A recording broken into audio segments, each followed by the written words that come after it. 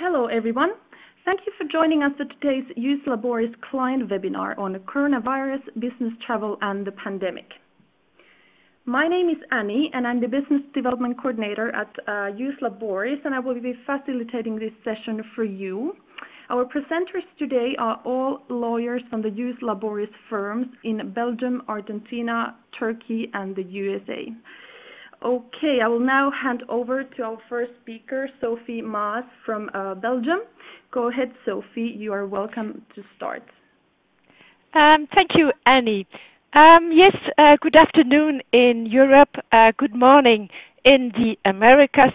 Welcome to this webinar where we will have an interesting discussion about the impact of COVID-19 on business travel, immigration and global mobility. I'm Sophie Maas from the Belgium member firm of Ius Laboris, but I'm very happy here to be with a very international team. And as Annie already indicated, I will be here this afternoon with my colleague Maria from our Turkish member firm, my colleague Gita from our US member firm, and then luckily also a man is present.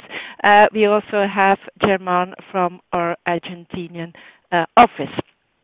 So what we would like to do today is have a discussion, and we would like to work around three questions that I will raise to the panel. And we would like to start to give you an overview of the current situation in order then to have a look at the future, and hopefully also to be able to give you some tips and tricks to get prepared for a restart. So starting from the current situation, so the first thing I would like to have an overview with the panel is to have a look at the current travel restrictions, and also to know what do they currently actually mean. And I will start with my own region, Europe, and then my country, Belgium. So what do we have today in place in Europe? You have all read that Europe has closed the borders, but actually what is important to know is that Europe as such has no authority to do that. It can only give recommendations to the member states, and it is in the end the member states themselves who decides what to do. But the current recommendation of the European Commission is to close the external borders, so from outside Europe to Europe, until at least the 15th of May. So all member states are following this, but in addition to that, since March, member states have also introduced internal border restrictions, so also travel within the European Union, and then in relation to travel I refer to the Schengen area, which also includes Norway, Iceland and Liechtenstein and Switzerland. So also for our internal movements there have been restrictions being imposed. But to make sure that everything is more or less a bit coherent, the European Commission has given some guidelines for member states so that it goes a bit in the same directions. And two sets of guidelines have been issued on the 30th of March. One in relation with the external border, so coming from outside the EU, inside the EU or the Schengen area, and one in relation to our internal traffic. The main points here to retain for the external borders is that EU nationals and Swiss nationals and family members, they should always be guaranteed access, but also third country nationals who have long-term residency in the Schengen area. A very important one is the in relation to internal movements, because there Europe really recommends that for frontier workers and posted workers that the borders should still be open, in a sense that the free movement should be guaranteed for critical workers, and there is a list of critical workers, and of course it's the health sector, food sector and so forth, but also for those non-critical workers, so in non-critical sectors, that member states should still allow to across the borders if in the host country member state in that relevant sector work is still allowed for national citizens, of course within the restrictions that apply in the host state. We also have quarantine measures in several countries, member states and so forth. Looking now at my own country, Belgium, so we have the prohibition for non-essential travel since the 18th of March. It will take at least until the 8th of June. That is what we know so far. But what is very important, and that is where I want to end here with, is that professional travel is essential travel. So it is still possible to come to Belgium or to travel from Belgium for professional reasons, but of course while respecting also the other measures that have been imposed in terms of social distancing and so forth. The only thing you need to check is that if you go to some other countries, there might be certificates that are needed in order to allow you to cross the borders, and this is the case with France, with Luxembourg, and we also have a system with the Netherlands. So that was in a nutshell Europe and then Belgium. Perhaps Maria, if you can give us an idea how it is in Turkey. Hi, Sophie. Thank you so much. So I'll cover in a few minutes the main travel restrictions for Turkey and how that impacts immigration. Like most countries, the restrictions are really controlled by various ministries and directorates. So some of those restrictions aren't necessarily fully aligned, but the impact is evident. So let's start off with flights. There's a ban of almost all international and domestic flights in and out of Turkey. This is particularly through Turkish Airlines, which is the national carrier. And the reason why that's particularly important is because Turkish Airlines is a regional carrier, very, very important for transit travel through the EMEA region. It flies to more countries than any in the world. So the impact of the ban on those international flights, I think, is going to have quite a bit of impact. That's now scheduled to end May 28th. We are seeing, of course, scheduling of ad hoc international evacuation flights that are often organized with the ministries of foreign affairs of the countries in which those evacuation flights are landing. So second is really conceptually who is barred entry.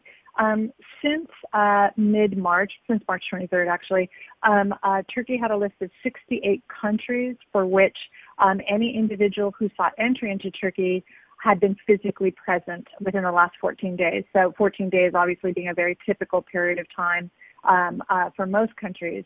So the 68 countries mostly listed a lot of European Union countries, those in East Asia, Central Asia. But in the end, if there isn't much of an ability to fly into the country, it has a little bit less practical effect. Now, land borders to Turkey have also been closed since mid-March. The borders with Greece, Bulgaria, Georgia, Iran, and Iraq are closed to entry for individuals, whether train, bus, car, but not to goods. And so that's still on hold. But what is the exception for all these rules and areas?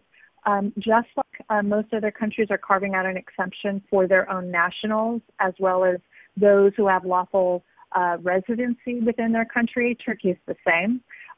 So Turkish nationals or valid work or residence permit holders are able to enter Turkey. Obviously, there's the same sort of 14-day quarantine, but the carve-out is obviously very important. So lastly, what are special government accommodations for the very common circumstance of people overstaying their visa, really through no desire of their own, being in an overstay or illegal status? So I realize that many other countries have officially notified that there would be an automatic extension of status or a waiver of penalties. We do not have a public announcement about that, of this kind of government accommodation for overstay. We know that Turkish authorities have communicated with U.S., UK, and some other countries' foreign ministries, and have designated that discretion would be used to waive penalties, but we just don't have anything public to point to about that. So that's where we are with a government accommodation at this point. Thank you, Sophie. Thank you, Maria. Geeta, what about US? Thank you, Sophie. So in the United States, what we have is something quite similar to what Maria just explained that's going on in Turkey. With respect to Europe, Asia, and the Middle East, the United States has barred the entry of any travelers from any of the 31 countries that are listed here. Essentially, these are the Schengen countries, the United Kingdom, Ireland, China, and Iran. The bar specifically applies to individuals who have been physically present in any of these 31 countries within 14 days of their U.S. entry. So again, something to keep in mind is that this applies to travelers of any nationality who have been in these countries. It is not specifically individuals holding citizenship from these 31 countries. There is, just like in Turkey, there's an exemption for U.S. citizens and permanent residents who've been in those countries. However, they must, if they're returning to the U.S. after being in one of these countries, they need to fly through specifically designated airports, and they may be subject to medical testing, including temperature checks and that sort of thing, and required to self-quarantine. A best practice is that, or not a best practice necessarily, but if you really need for someone to enter the United States and they've been in one of these countries, I suppose, and I haven't tested it, but I suppose that you could send that traveler to a non-barred country for 14 days to establish the necessary 14-day gap before their U.S. entry. Of course, you would need to keep in mind whether that individual can actually enter that intervening or intermediary country. And now with respect to individuals from the Schengen area or these countries who you may be familiar with what we have in the United States called an electronic or a visa waiver program, which allows individuals from certain countries to enter the United States for business travel or just tourism for up to 90 days at a time without a visa, and it's called, all they need is an electronic system travel authorization.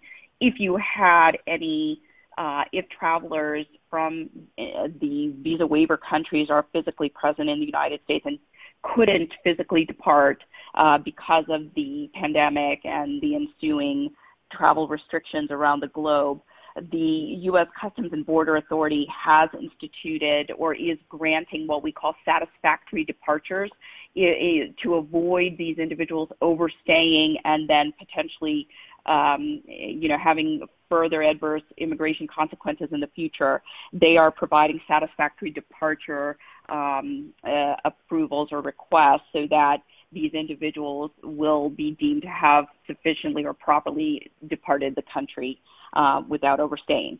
Finally, in Mexico and Canada, the United States has closed the land borders with Mexico and Canada to non-essential travel, which is defined as tourism and recreation specifically. It is still open to essential travel, and that includes a variety of things, but for purposes of this discussion, the most important are that it allows travel to work in the United States, attend school, and also it allows cargo and trucking and essential trade. Now, with respect to, the decision about whether the work in the United States is essential, the U.S. Customs and Border agents at the land ports have not been given any guidelines or implementing guidelines specifically, so you need to be prepared for some level of discretion and unpredictability. However, we have not had any issues, and as a best practice, we provide our travelers who are, coming in across the borders into the U.S. with essential worker travel letters, which essentially justify the purpose and connect them to the essential sectors. And finally, I would say that Now, if you want to avoid the land ports, this specific border closure only relates to the land ports. It doesn't relate to airports. So one way to avoid a potential discretionary decision, barring someone from entry, is just to fly into the United States. And finally, you just want to consider reducing the amount of international travel into the United States across the borders to avoid any potential adverse consequences. Thank you, Sophie. Okay, thank you, Gita. And then German, what about Argentina? Thank you, Sophie. The first measure implemented in Argentina was a temporary flight suspension. On the 12th of March, the national government suspended for 30 days international flights from the COVID-19 affected areas. Flights from China, South Korea, Iran, Japan, USA, UK, European Union states, and Schengen areas were suspended until the 12th of April. On 16th of March, the Ministry of Health included Brazil and Chile to the list of affected area countries, and international flights from those countries were suspended for 30 days. Finally, last week, on 27th of April, the National Civil Aviation Administration issued a decree banning ticket sales for commercial flights to, from, or within Argentina until September 1st.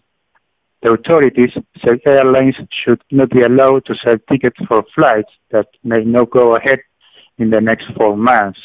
It described the measure as reasonable, and the International Aviation Agency criticized that measure, saying the decision breached bilateral agreements and put at risk more than 8,000 jobs in the country.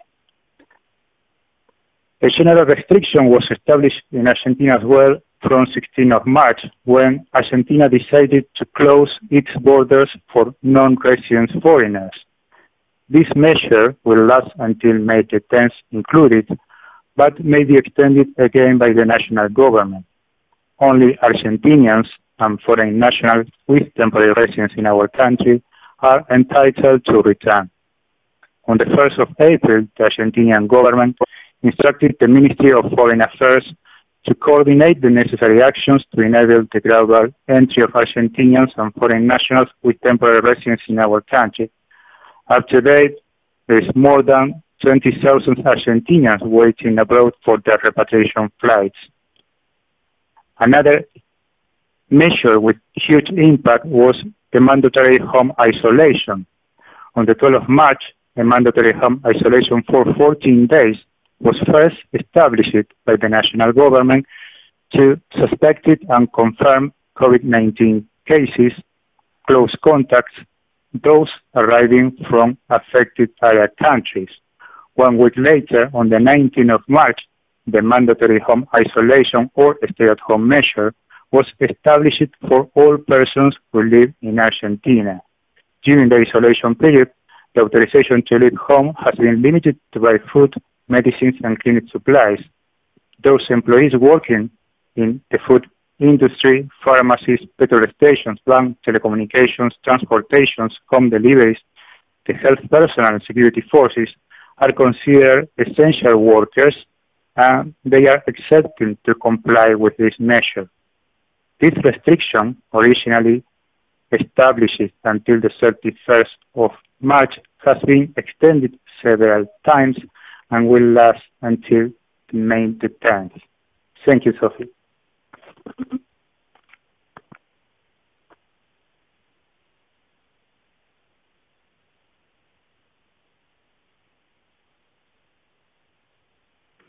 Hi, Sophie, I think you're on mute. Oh, sorry. Sorry for that. So thank you all for this interesting overview of the travel restrictions. So the next questions that we would like to have a look at is to see what is now the impact of those travel restrictions on visas, employment contracts, and other global mobility aspects. So to start again with my own country, Belgium. So the first thing, of course, where it has an important impact is on immigration. So what happens now is that those third country nationals who are barred from traveling and have to overstay in Belgium, there is an accelerated procedure to give them a temporary extension of stay permits, but also they are being granted an extension temporary work permits. But in relation to those third country nationals who still have to come to Belgium, unfortunately, since the lockdown, there are no new visa applications or they are no longer accepted unless it concerns an essential function. So we will need to wait there until the situation returns back to normal. But that does not mean that we should not start preparing and applying for work authorizations and visas, because the actual granting of the visa is just the last step, and we need some time, especially if people stay for more than 90 days. It takes almost up to 3 months before the process is finished, so I strongly recommend to already start doing it. And the good news now is that because of all the measures that are in place, everything is being done now electronically, and it goes much quicker and more efficient than before. Another thing which is important for companies who have now third country nationals is that in our work authorization system, it is based on remuneration thresholds for highly qualified employees. Currently, a lot of companies have temporary unemployment measures in place where employees are on temporary unemployment, get an allowance from the state, but that allowance is lower than their normal salary. So the big question was, what will happen in case of renewal of these work authorizations, because the risk is that the remuneration thresholds will no longer be met. And there the 3 regions really have confirmed that they will take into account a specific situation and neutralize that period where they had temporary unemployment benefits. So this is in a nutshell impact on immigration. Impact on employment contracts because we had many clients saying that they normally had employees that had to start working, but they are either blocked from coming to Belgium or because of no visas are being granted. So the question is, what should we do then with those employment contracts? So the first thing we need to do is to have a look at whether a condition precedent is included, that the contract starts up on the condition that the person, for example, if it is a third country national, has all the required work authorizations and visas.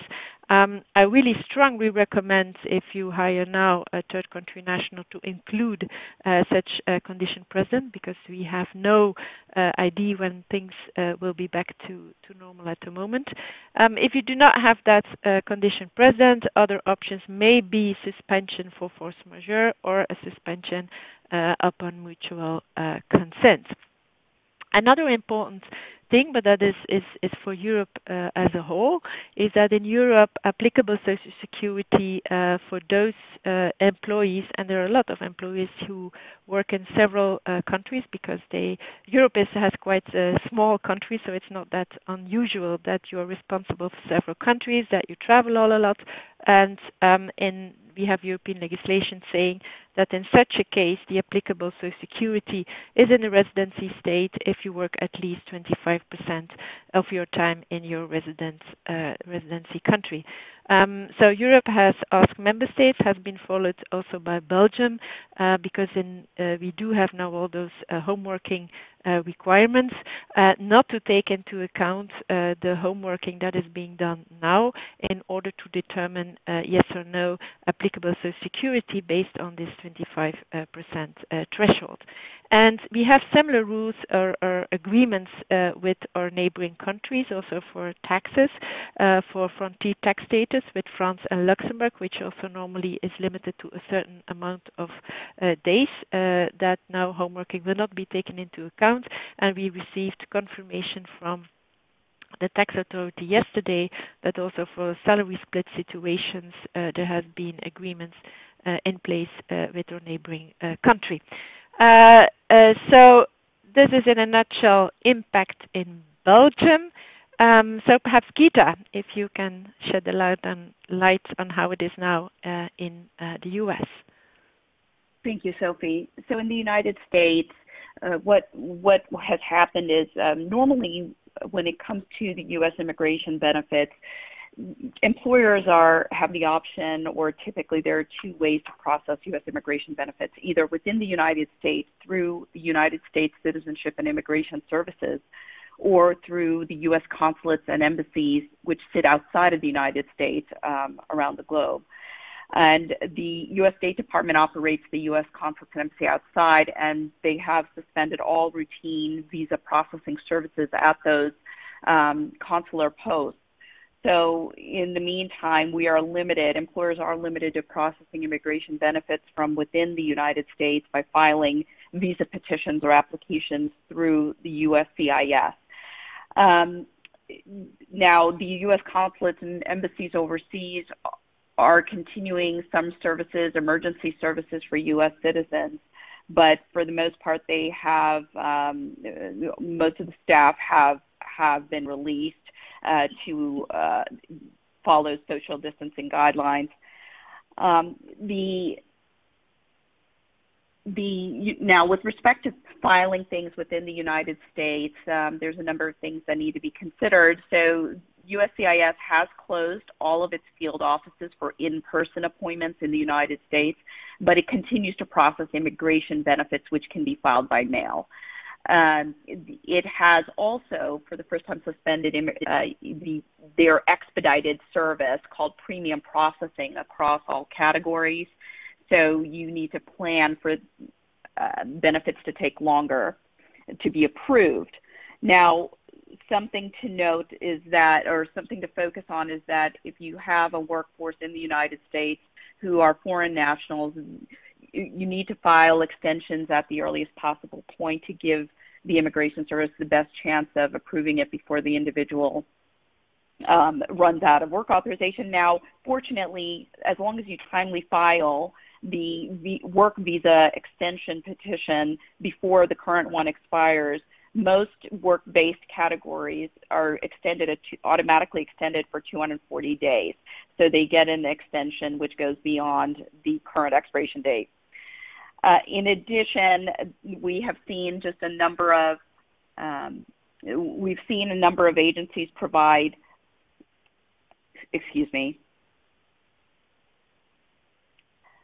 What you also need to consider is that if you do file with the USCIS in the United States, USCIS has provided certain flexibilities during this global pandemic to accommodate people and employers who are filing. For example, it has extended certain response deadlines by 60 days, which is very important. It has also it is now accepting copies of original signatures on forms, which it has not done so previously, but it requires that employers record or keep copies of the original signed documents.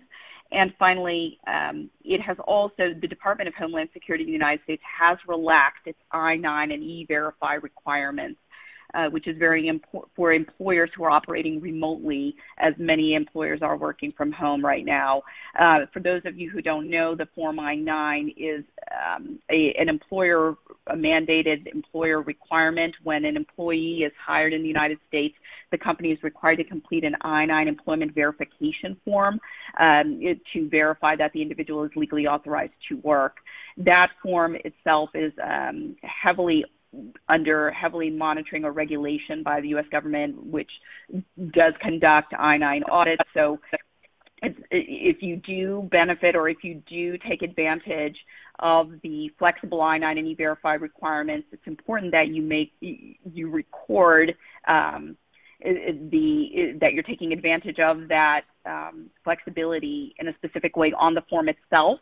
The primary thing that has changed is that the government is allowing employers who are working remotely to delay the in-person physical review requirement of documents and allowing them to look at copies until such time as the national emergency is lifted. And at that time, the employer is once again required to conduct that in-person review of the employee's documents. So it's not a permanent removal of the in-person review requirement is just temporary until the national emergency is lifted. And finally, you need to consider other important impacts of the COVID-19 situation in the United States. If a U.S. employer decides to furlough or undergoes furlough or layoff for its workforce, it really needs to identify any foreign nationals who are employed, because that kind of action may be prohibited by the specific visa category. In addition, this is also the same for workers who are moved to a remote work from home situation. You need to identify any workers who are foreign nationals to ensure that will not be considered a violation of their immigration status.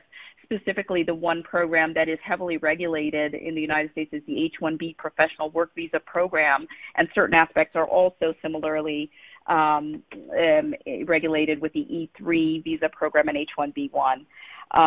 So it's important where there's, in those programs, there is a specific wage requirement, and those visas are location-specific, wage-specific, job-specific. So if there are changes that impact it, it's important to discuss with the Immigration Council, who can then, if necessary, coordinate with Labor and Employment Council. Thank you, Sophie. Thank you very much, Gita. Now I'm giving the word to German, Argentina. Thank you, Sophie. Regarding impact on visas, the first measure adopted by Argentina was implemented on the 12th of March, when consular visas applications for nationals or residents of China, South Korea, Iran, Japan, USA, UK, European Union states, and Schengen area countries were suspended until further notice. This suspension applies as well to electronic travel authorizations for nationals or residents of the mentioned countries. New applications for transitory and temporary residents have been suspended. The current travel restrictions placed on non-resident foreign nationals until May the 10th mean that there will be no new applications until the travel ban has been lifted. It's not possible to apply for new transitory or temporary residence applications until the applicant arrives to Argentina. As part of the online process, the data of entry to Argentina must be provided. Regarding temporary residence extensions, those foreign nationals with valid temporary residence in Argentina are unable to apply for another temporary residence until the stay-at-home measure has ended and the immigration office reopens to the public.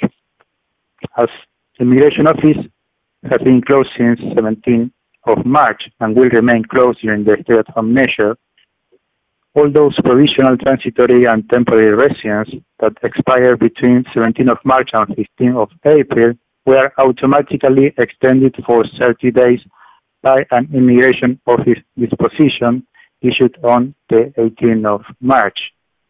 But those residents expiring from 16th of April and 15th of May has been extended for 30 days by another immigration office disposition issued on the 17th of April.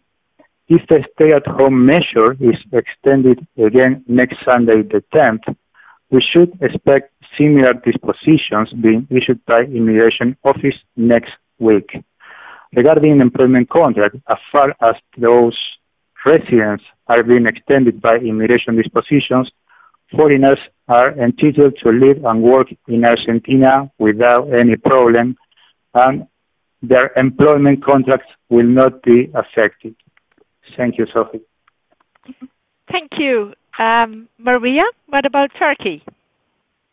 Thank you, Sophie. Yes, for Turkey's impact on immigrant status and employment, I want to start off with the good news. With regard to work permit renewals, because Ministry of Labor for the last several years has really converted to a completely online system, that's really eased the filing of renewals in a situation like COVID. We don't need any wet signature documents. Things can be scanned and uploaded through the MOL's portal. So it has not been a challenge to be able to file timely in terms of the impact. Also, by regulation, there's a 45-day automatic extension once the application time when filed and 45 days beyond the old work permit. So we're really tricky. We're in good shape in that. Clearly, there's a slowdown in the adjudication, but the person's kept in status. So where's the impact? Obviously, since consular posts, just like most of the countries are not functioning in full form, new work visa filings for initial work permits are really where the hold is taking place. But we also have to keep in mind, since there are so few viable flight options into Turkey, even if the consular posts were functioning and the work visas were issued, there would be the practical hurdle on that. So let's move on to dependents. Dependents in Turkey, or those just with any variety of residence permits, this is the category of individuals that really have in-person appointments, and that is a function of adjudication by the Migration Directorate. Helpfully, again, we have an online application system where at least we can do the initial request for the appointment timely online and hold the person in status without them having to make an in-person appearance. But the appointments themselves to give a final adjudication of those applications are not happening. So in March, with the Migration Directorate was no longer open to the public, they, in a very organized fashion, took a 30-day period where they rescheduled all residence permit appointments and set them for about 60 days later. When that 30-day period ended, another 30-day increment in 30-day increments was rescheduled. Now they're in July and August for that second set of appointments, and it may happen again. So people are held in status even though their initial residence permits are expired. So that is helpful. The last thing we're covering is what is the impact on employment. Obviously, there's some part of immigration that is always going to be affected by employment law as well, but just sticking to immigration for a moment, we have confirmed with the Work Permit Directorate that people are able to work full-time from home.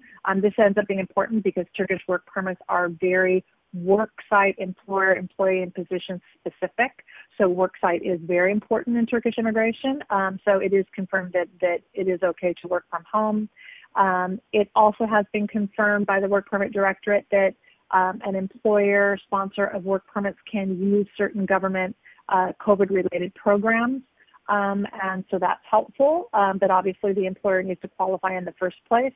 I've listed several programs that are related to COVID that assist both employer to keep people on payroll, assist in payroll payments, and give some flexibility of when vacation time is used, as well as a new furlough protocol. We'd be happy to talk about that in the future in more detail. Thank you, Sophie. Thank you, Maria. Now, going back to the last question, looking a bit ahead, I'm also a bit conscious about the time, so we would like to have a last word on how we think going forward our immigration policies will evolve. Well, if I start looking at Belgium, it's of course extremely difficult to predict what it will be, but my assumption is that it will very much depend on economic sector, because we have sectors now where there is a huge shortage of work, where people are unemployed, but on the other hand there are other sectors where it is completely the opposite, where they are screaming to have additional workforce because they do not have enough workforce at the moment. So it might be that all this has an impact on how it will evolve.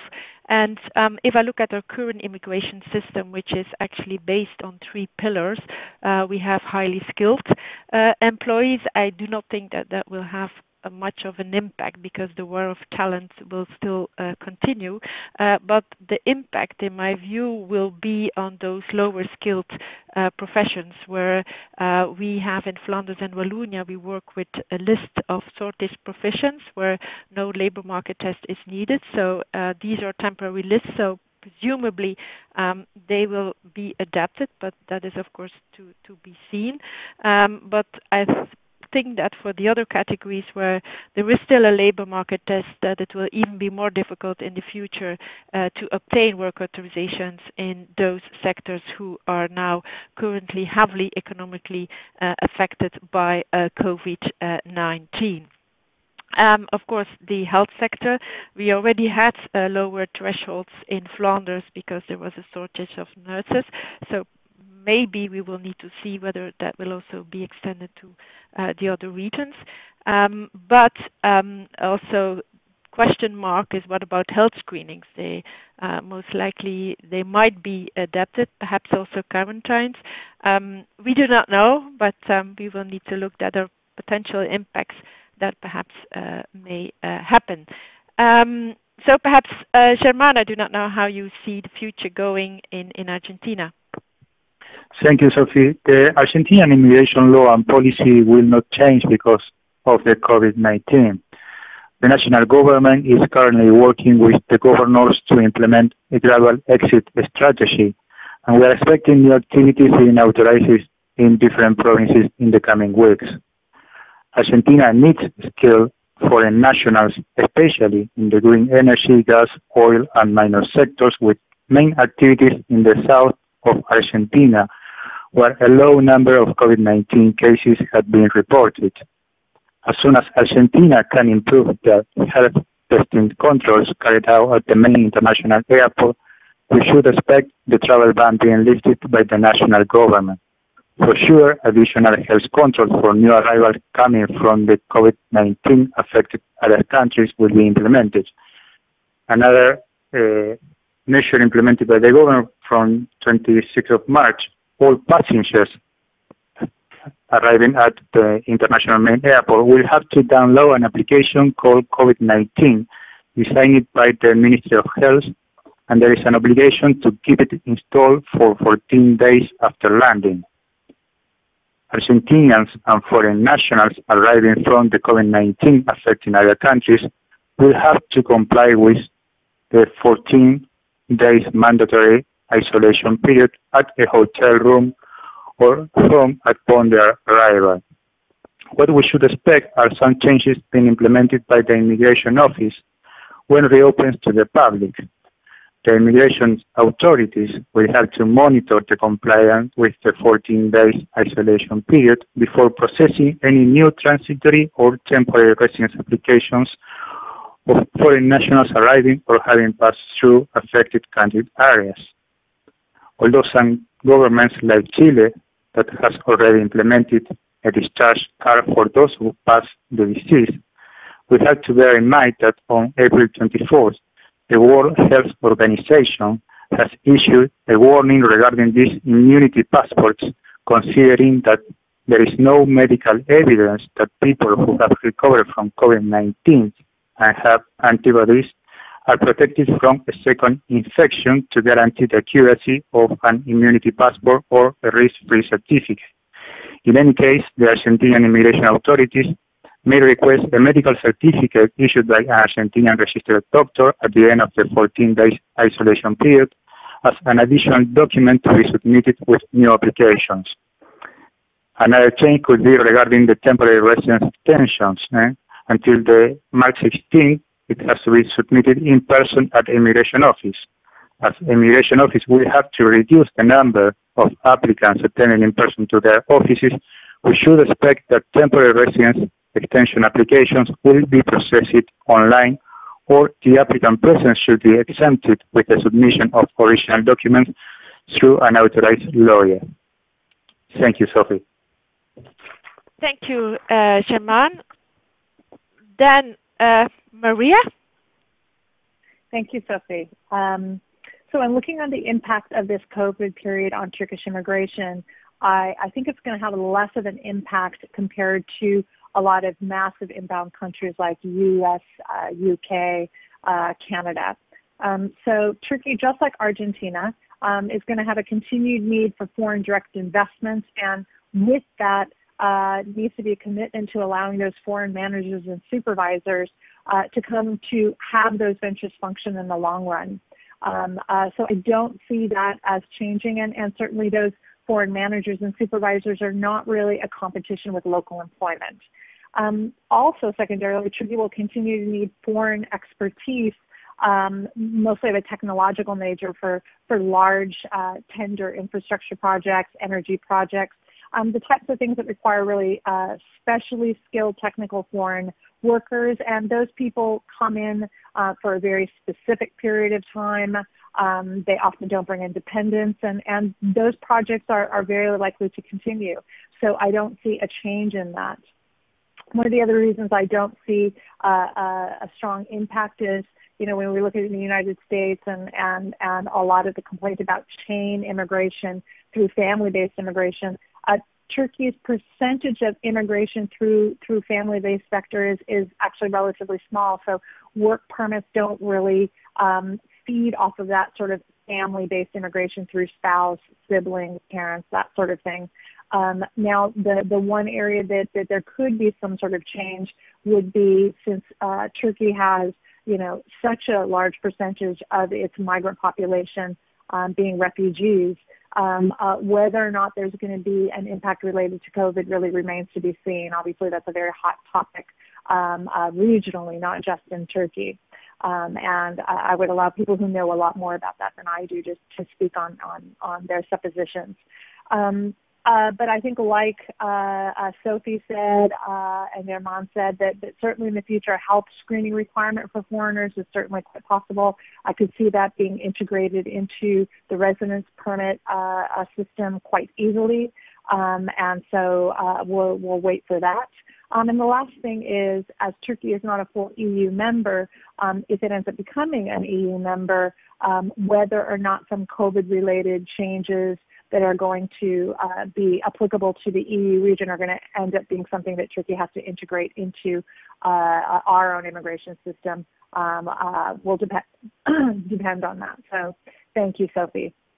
Thank you. And then Geeta, for the U.S., how do you see it there? Yes, thanks, Sophie. So in the United States, the COVID situation, I think, is going to have long-term impact, but specifically in the short term, it's really going to be impacted by the 2020 presidential election in November. The two candidates,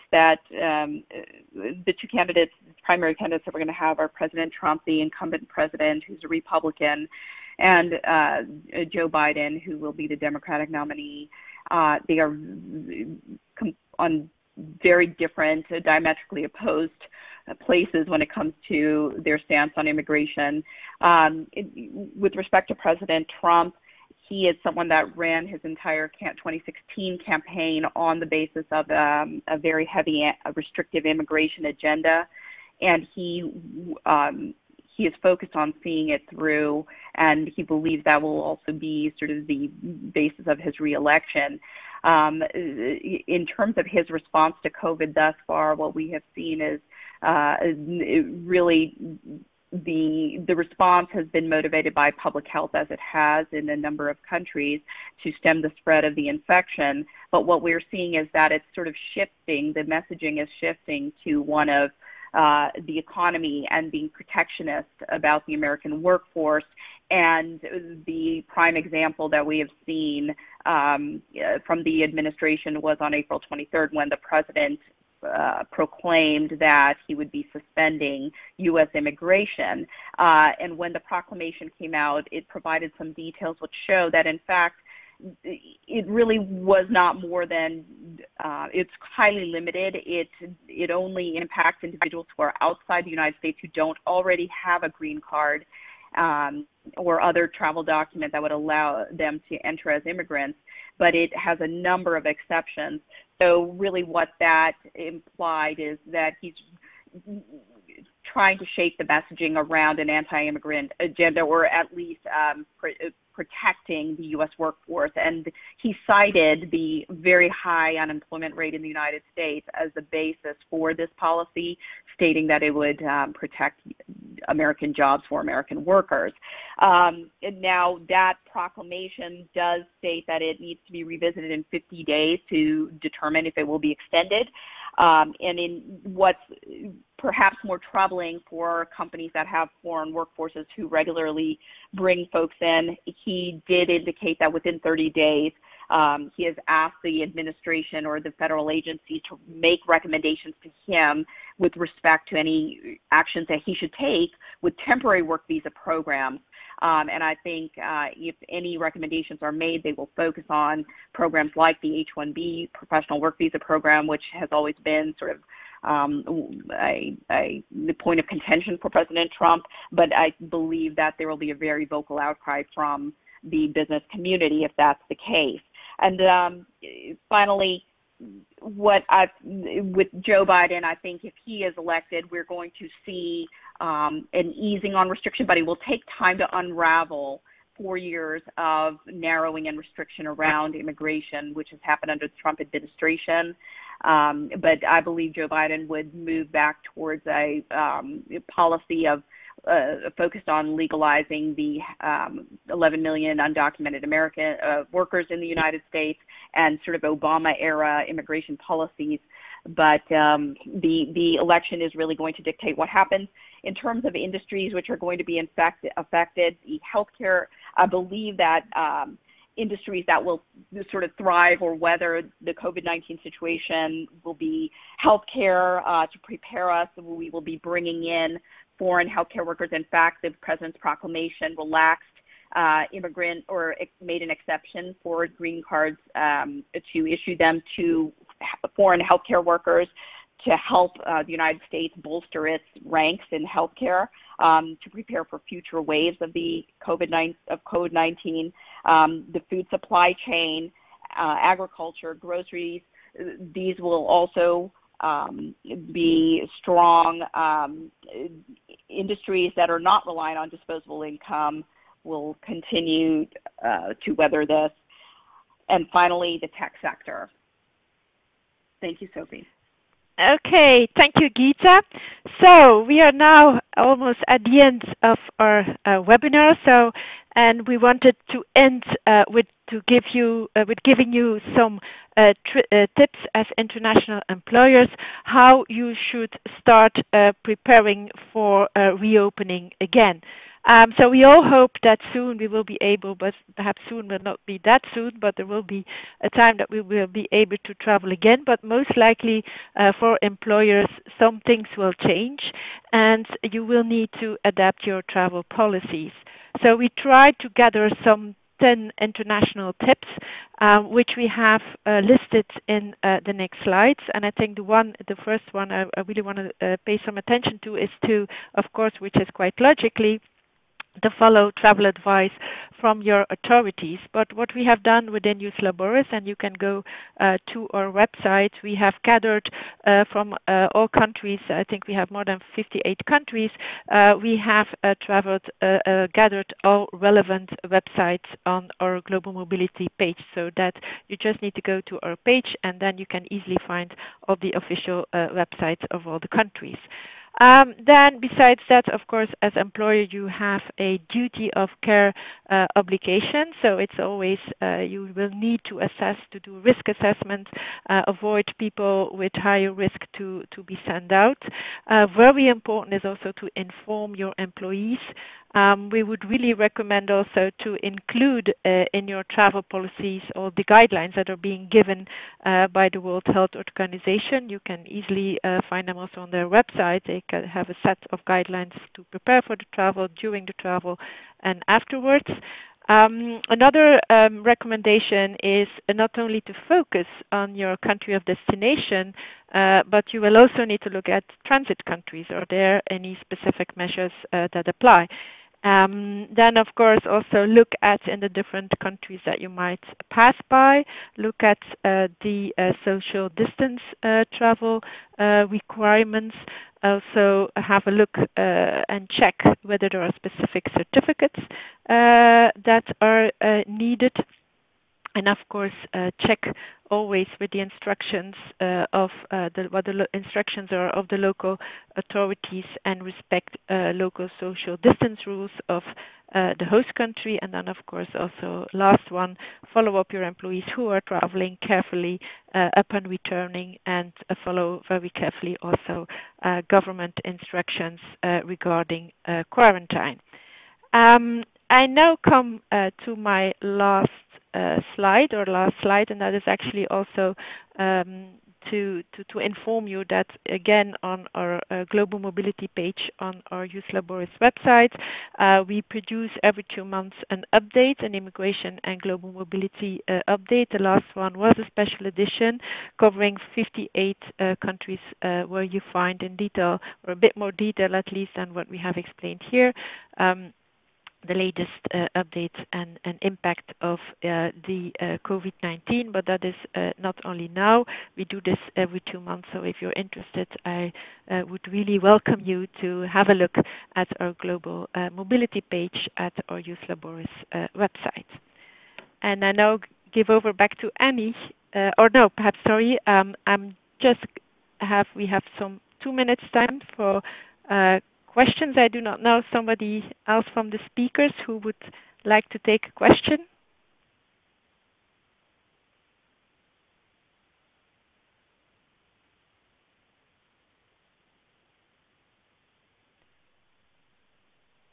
Nobody else from this? I see here one question. Are there international flight bans from USA to Europe? As I said, to get a third country national into Europe at the moment will not be possible, but Europeans can still access. Europeans must still have access to the Schengen area in order to be returning to home, and also third country nationals who are living in Europe. But of course, we need to look at whether there are still flights, and at the moment there are hardly any flights left. But for third country nationals, the answer will be no.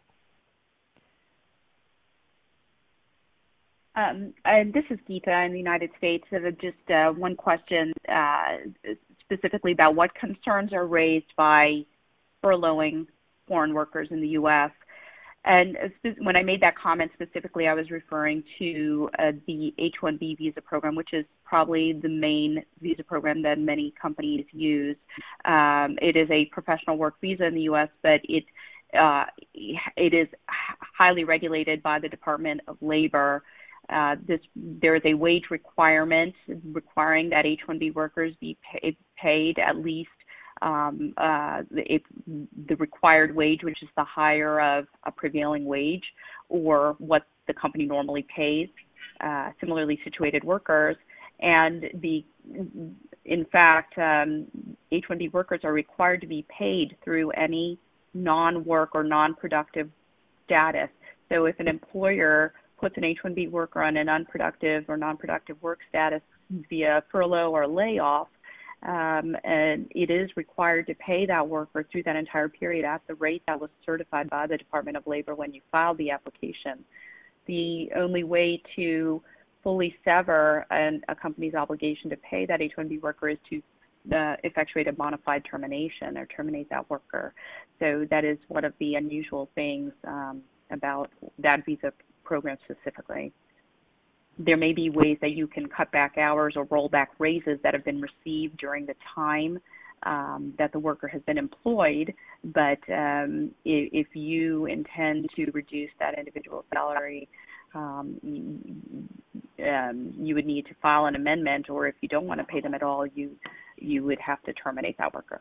So as last points, I just wanted to mention that for any queries you might have, the audience, you can contact today's presenters directly by email.